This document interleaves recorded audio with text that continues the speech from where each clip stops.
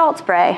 This is gonna give it a lot more volume in the front, covering their forehead. I sea salted your nose. It's gonna give you a lot more volume in the front and just texture throughout the haircut. I'm gonna be taking a vent brush, and that's gonna allow me to give him a lot more volume while I blow dry it as well.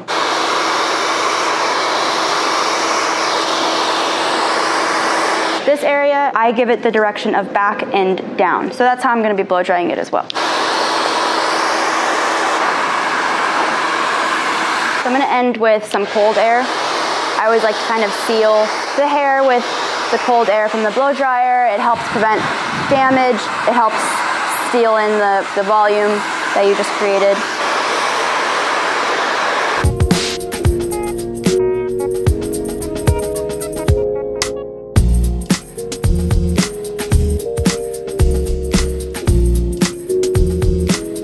And I'm also going to be adding